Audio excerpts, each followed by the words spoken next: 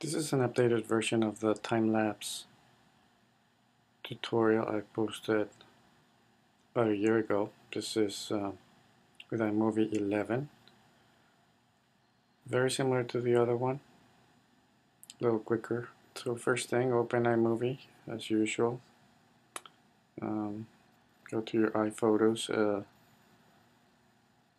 and look for your sequence photos. I have it on my event right here. So all I'm gonna do is get my event, drag it to the timeline so it would add all the stills to the project.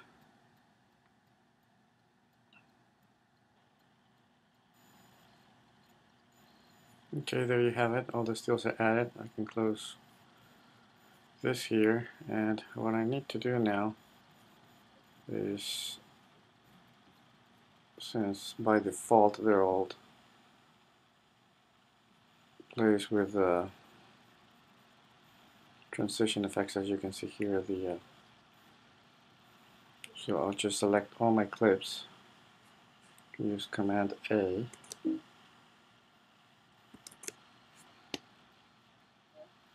and go to cropping, can variance, and rotation. So what I'm gonna do here is just put all of the stills to fit the screen.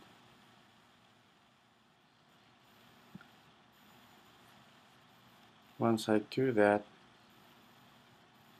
the other thing that I can do is adjust the clip duration. In this case, I already have it to the minimum, which is 0.05. Apply that to all stills. Hit done. Now what I want to do is I need to make this as a video because I cannot increase the speed more than that if they're all stills. So all I need to do is just export this as a movie. I can use it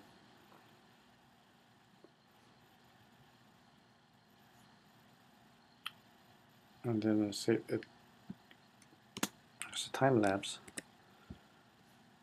I can put it on my desktop right here and save it. I already did that, so it's already saved. So in this case, I'm just going to cancel that, so I don't need to replace it because it's already done. So what I want to do is import that movie that I just exported.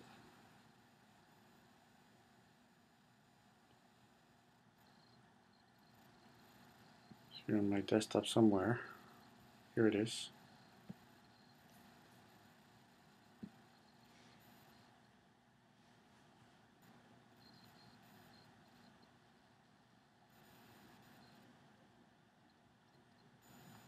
And here we have it. It's already imported right on this side. So now what I can do is just delete all the stills that I had used and grab my footage, select the whole thing, again Command A, double tap or double click, and here you have it. So the last thing I want to do is just speed up this footage. So right now it's kind of slow. I want it quicker, so I just go back to my options here, check on the inspector, clip adjustments, and I can see here the speed. It's at 100%, so what I want to do is maybe speed it up to 400%. Hit done.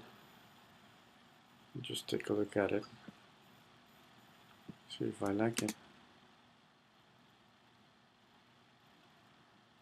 Let's see it in full screen.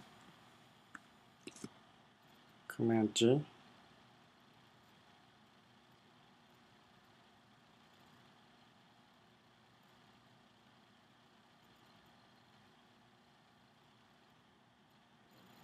That's it. Hope you enjoyed it. Thanks for watching.